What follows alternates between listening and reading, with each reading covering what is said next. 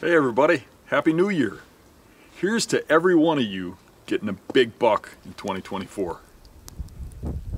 You know, most people nowadays study maps and they'll take their little Spartan Forge app and they'll find an island. They'll find a saddle.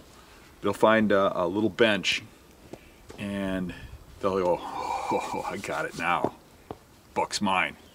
And they'll go out there and go in and hunt that just based on that map. And hey, more power to them, but it's a long, hard road if that's what you're doing. You're gonna kill bucks just because you're hunting the right features and stuff, but you're gonna kill a lot less of them than a guy who does his homework. You gotta put on a detective hat. You need to know when they're bedding there, why they're bedding there, how they're bedding there, and exactly how to strike. You need to know your access in, you need to know which trees to get into, you need to know how close. You need to get out there and spring scout and really look at the beds from a whole different perspective. Look at them as the detective. I can tell there's a bed between these trees because there's a high spot. You see all this thick cover of water.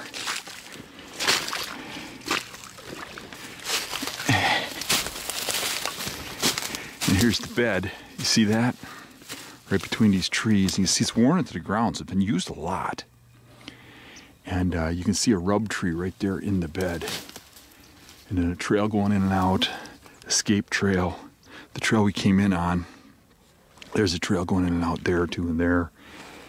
And some might consider this a wind-based bed. Because anybody walking up there is going to smell, right? If it's a westerly wind, which it usually is. But I'd be willing to bet when that buck's in the area, he'll bed this on different winds.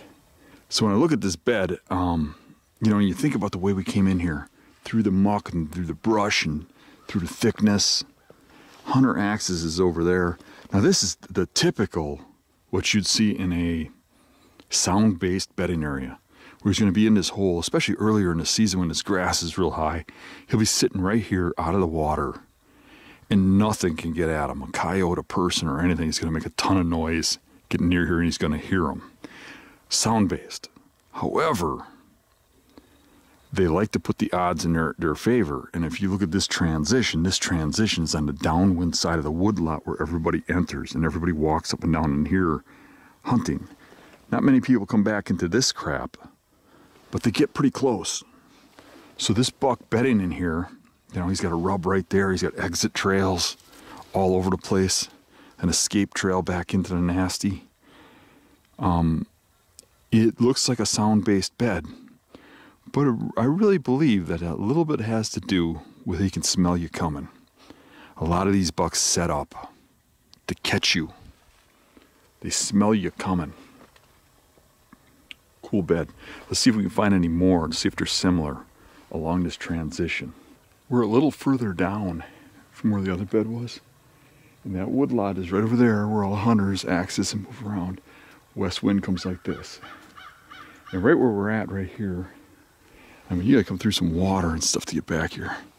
Here's a pretty big bed right here that, I mean, literally, I mean, they smell that people are moving around there, so it's got a smell advantage. They know somebody's over there, right? But a predator could come in from different ways and get at them in the bed. So it's not really wind specific, but it's using the wind as an advantage to know when there's somebody over there. He's got this little blockade of brush back here, so something can't just jump through at him, right? And he's gonna sit right there, right? He's got another bed right there. You can just kind of barely see by that tree. That one's not used as much. And then there's a bed right here that's pretty big and pretty well used. And if you look, you can see the ice is all broken and there's deer tracks going through here. So there's probably more beds around there. So we're probably in a little bit of a bedding area. So now this, if a guy was gonna hunt it, he'd hunt it on an off wind, like blowing like this, and he'd sit in one of these trees over here, overlooking this grass. And you'd have to be pretty quiet getting in. But literally, if you're up in there on this trail, you're gonna watch that deer get up and come out of here. You probably, you know, earlier in the season when this grass is higher, you're not gonna see him stand up. But you're gonna start hearing some slosh in here and you're gonna see him about right there, about 10 yards out of the bed, coming at you. And same thing this time of the year. he'd probably swivel his head around to see you climbing the tree. But later on in the year, you know, when his grass is, earlier in the year when his grass is higher and green and there's leaves on his brush, he's not going to see you. Now, this few beds in here doesn't interest me a lot, especially knowing there's a lot of hunting right there.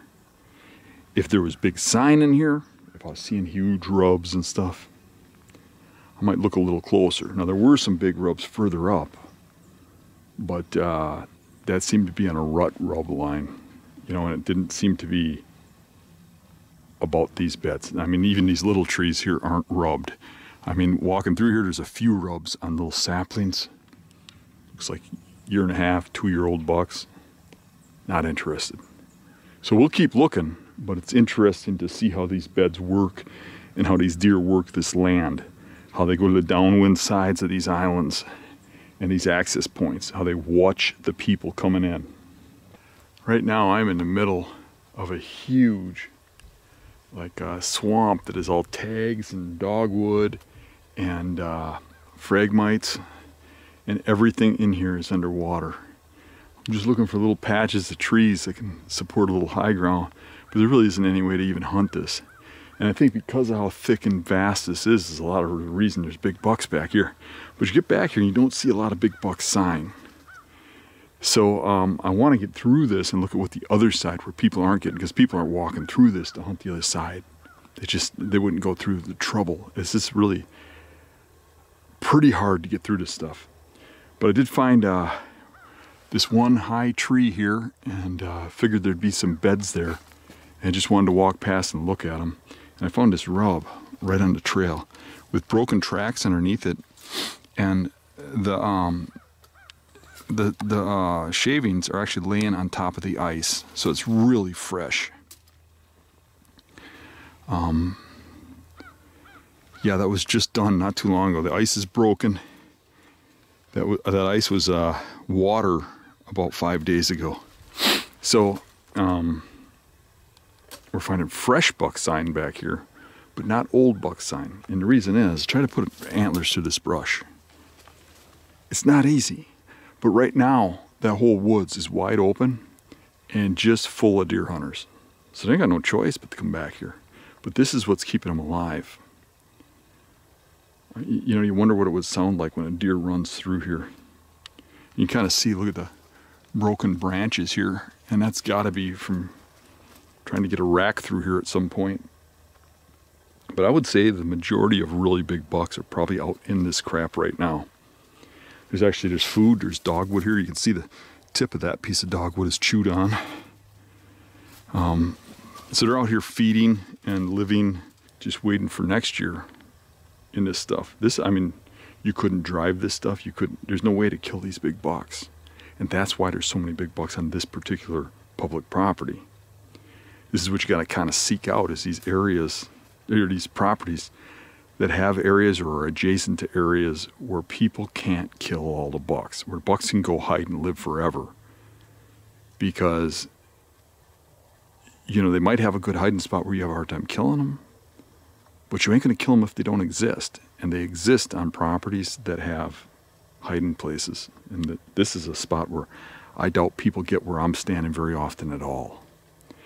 It was hell getting through this. I mean, I literally got to pound through this kind of crap to get back here. But I just want to see what's on the other side. And I might, if I find the right sign, hunt a few times on the other side next year. But I mean, it will not be easy. It won't be easy getting a deer out. It won't be easy getting back there. But that's the kind of stuff we do to be successful on public land. We go where hunters don't go. You know, there's a good chance you get over there and the people who live on the other side use the public like their own property and go out there like crazy and are all over the place. But you don't know unless you look. And right now, with my rabbit squirrel gun in hand, it's a good time to take a walk over there and look. Now we've gone about, I don't know, a half mile, maybe a little less than a half mile through this stuff, which is a long ways. This is pretty thick crap. But we're starting to bust towards the other end. We still got a long ways to go, But as we're getting through that really heavy stuff, we're starting to come into a little more grass, a little less reeds, and a couple more trees. Like you see these trees here? And underneath those trees are high spots. And that's where beds are going to start. And now you're getting open enough that some of these trails can support a deer's rack, especially earlier in the season or in velvet. And now we're finding beds under these trees. Now you can see these trees in the distance, so you know where to look. And any place you see a bunch of these trees, you don't even have to look at them. You can just assume that there's like 10 of them in an area where everything else is this alders. Under those trees is where there's going to be a bedding area. And you can look around the outsides for how they come in and out. Now a bed like this, wind has absolutely no bearing. Now obviously if they smell you coming, they're out of here. But this is completely sound-based. Earlier in the year, this will be a wall of grass. These trees will be green. Part of the desire of bedding right underneath this tree is the leaf cover is going to have a little cave here. And this is a good spot for a deer to lay. But what I don't see is any rubs. I don't see any rubs at all. So it doesn't have me too excited. I haven't seen a rub in a while. Not since we were in the area way over on the other side. So I'm still going to keep looking. I'm going to look at where these trees, we've got this stand of trees. We're going to follow this towards the mainland where they'd go for crops, towards the private on the other side, and see if we develop rub lines, if we develop any sign of big bucks, and decide if that needs a hunt or not. So it'd be hell getting back here, and I can't come this way. I'd walk right through the beds. So it'd be a long, long trek back here. But that's what we do, right? All right, so now we've gotten through the tag alders and got to where we could see there was a few trees real close to the woods that is private. And now we have some spots where some big bucks can walk in thick cover and not tangle their antlers. And here's a rope in a bed right here, a worn bed. And it's not a big diameter, but it's a little higher up. It's at least a 2-year-old. Not huge, but I'd be willing to bet there's a lot more in here. Now this bed here, is definitely not wind specific. The wind is not blowing from where the hunters are, which is on the private land. And it is just a high spot out of the water with high grass around it. So if you put your detective hat on, what time is he bedding here? Number one, you look at this rub, it is drier than a cracker fart, but it's this year's. This one too. It's done this year, but the whole end is dry. That was done probably in September.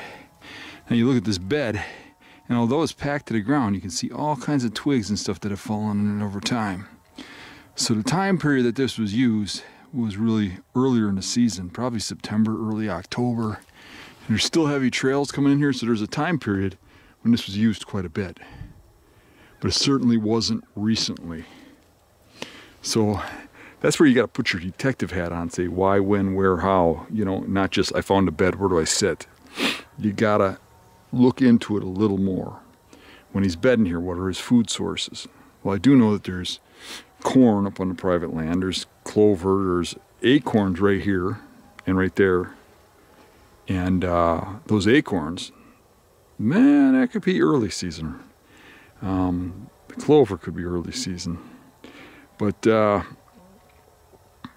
I think the main reason he beds here is the cover. And that cover's gone. When he's sitting in here and this grass is this high and green, he's in like a little cave. There's leaves on these bushes around him. And anything sloshes through this water anywhere in here. And he hears it coming and he's gone. Or he's gone. It's a good spot at that time of the year. Right now it's not, because literally as soon as I step into the brush here, he pops up, I can see him. He's a little more exposed, he's a little more open. They don't like bedding in direct sunlight. Right now he's in direct sunlight, there's no leaf cover. The other bed is about 50 yards that way. And I gravitated to this area because of these high trees. Figuring there's going to be spots out of the water where these high trees are. In Wisconsin and most of the Midwest, trees don't grow in water. So if you have actual standing trees, not tag alders and stuff, not but actual trees, you're gonna have little high spots. So I figured there'd be high spots over here, and I would cause a little bedding area here, and it's a pretty good tangle, pretty thick area surrounded by water. Be great for some of those sound-based beds. And here's the first one. I mean, you can see that the dirt is packed down in a way that this has been bedding for years and years and years. You can see it's been used. I don't see a rub around it, but there were some rubs over there and over there, and the trails coming in and out of here. And it looks like underneath these big trees here, there's some high spots, probably some beds. So,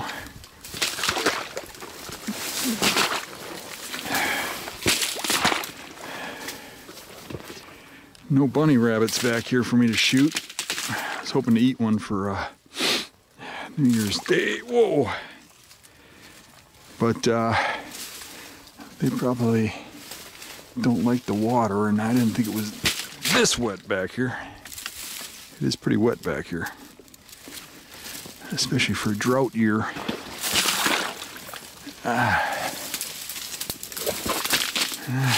That's a historical rub right there. That's a good sign. There's some bigger trees over there.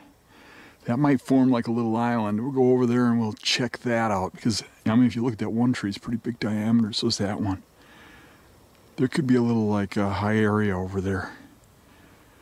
And right here in the trail going over there is a halfway decent rub. It's interesting because up here it's dried out from like September, but down there you can see where it's orange, and was not too long ago, probably mid-November. This tag brush, I mean, when they first rub it, it's orange like that. That stays like that for like 30, 40 days, and then it starts to really turn white and dry out. But you can kind of judge it by how orange it is, how bright that orange is. You know, if the shavings are still laying on top of stuff, or if they're, you know, buried. Coming into these beds here, this looks like a better area. I mean, these heavy trees, this is kind of what I was looking at from the distance. It looked like there's gonna be a little island of, you know, a tiny island here, and there is. And looking here, there's a giant historical rub. And there's some fresh bark missing on here, and some claw marks on here, so I think something might have tickled it. But that, hard to be positive. Yeah.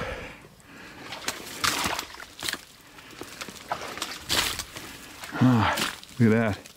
Fresh tracks in the bed. Goes from bed to bed to bed, like he was trying to figure out where to bed. You see how he walks right into each bed, all three of them here.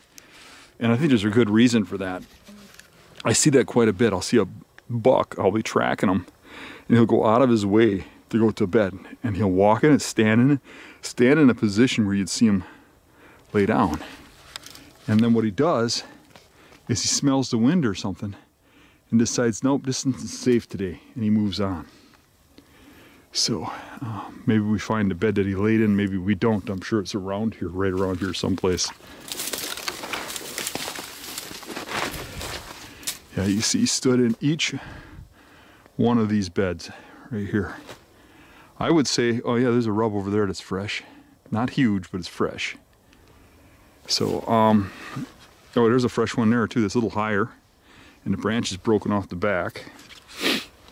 I would say this is definitely a good spot for a buck if he's in this area to lay. This looks like about the best spot I've seen around here. And a lot of people would overlook this. It don't look like a heck of a lot. But people in the bet this is used a lot. I mean, that one's worn in. You can see where the back goes up against that tree. And you can see that that's worn down in the ground from years of use. Even here, you can see how the bed itself is worn down into the ground from years of use. And here, and there. This little high spot's a good spot. Now you can kind of see how a deer would want to bed there if the wind was coming from back there. See that? He'd probably bed here if the wind's coming in like this, or over here. Maybe he moves over here when the wind's blowing from that way, so he's got this grass against his back. You do that little bit of detective work and you kind of figure things out. Now again, this rub's pretty dry, but look, there's a fresh nick right there that's tacky. Just a small one. Pretty fresh. And there's tracks in the beds. So I'm saying they're bedding in this area pretty late. Probably not right now, but they're still looking at the beds, right? Let's take a look at that rub over there, see how old that is.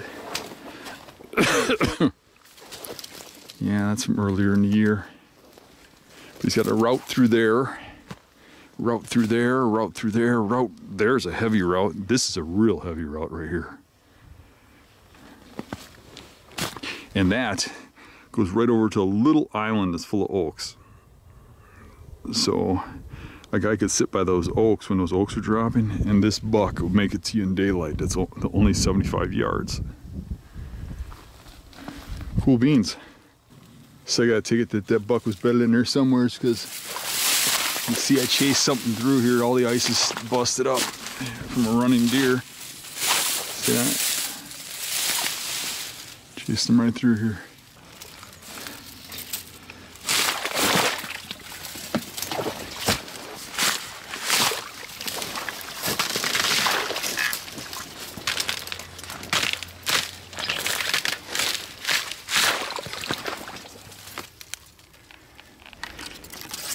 Follow deer tracks into this bed.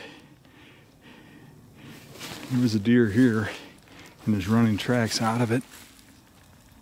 It's still somewhat warm. Looks like we had one deer bedded back here. So you see where his back was? He's looking downwind. The wind's blowing through here like this. You can see a historical rub telling you that buck's bed here. Now, one thing to take note, there isn't any other beds around. This is a solitary animal, and it's a big animal. That's a big bed. But the track wasn't very big. Could have been a doe track. Now, one thing people don't understand is does will use buck beds when the bucks aren't there, if it's a solitary doe. When we talk about doe bedding, where they bed in more open areas, bed in circles and stuff like that, it's usually groups, doe groups. If a doe is solitary, it might bed like this. Could have been a young buck, could have been a doe. Either way, it's not one of my targets. So this deer, presumably a buck, is bedded facing that way, wind to back, with this blockade here. And he can actually see through here a little bit, so he can see something coming.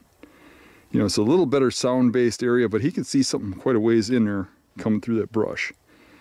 So right now, this bed is probably wind-based. He's bedding there when the wind is blowing the way it's blowing. He ain't bedding here facing that pile of brush the other way. But I would say that if this bed is used earlier in the season, which it probably is, it's probably sound-based early season when this grass is really high. But either way, I mean, you can see the bed's been used a few times. You see it's a higher elevation, a spot they'd pick if they come in here. But I don't see the heavy wear. I don't see the dead grass or worn to the dirt. So I'm assuming that the chances of the deer being bedded here when you come here are pretty slim on this spot. But altogether, when you put it with the other beds, you got a pretty good number of beds in here. I mean, it's just what I've shown on the video, but there's probably 100 beds around that Oak Island, which tells you there's a pretty good chance one of them has a buck you're after in it that's going to come towards that island the day you're there. Especially if you stack the odds and you come when you know that those beds are being used, which is September-ish, when the acorns are dropping on an acorn year. So I was walking the edge of this transition, and this tree caught my eye. This real big tree came over, bed right at the base of it, like I would expect. And you see plenty of browse around it.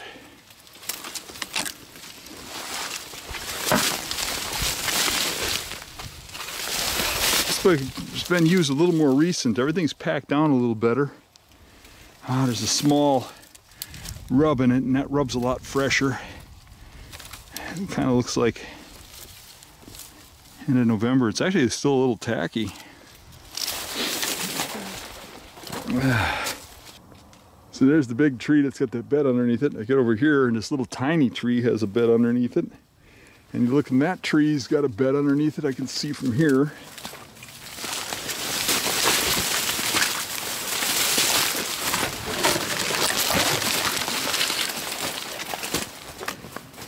And if you look under that one and that one, there's probably beds under those too.